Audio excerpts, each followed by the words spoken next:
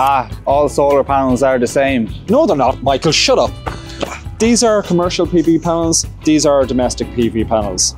Our commercial PV panels are bifacial, they've got a glass front and a glass back. Our domestic PV panels are monofacial, plastic back and aesthetically pleasing on the front. But what's the difference? This is an A-class fire rating.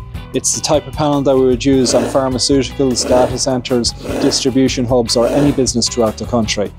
It can generate power on the front and 15% power on the back as well. So when we're mounting this on the ground, you'll get the extra bump of energy on the back. Our domestic panel is more aesthetically pleasing. It's called ABC, all back contact, so you don't get any of the lines that you would get on our commercial PV panels.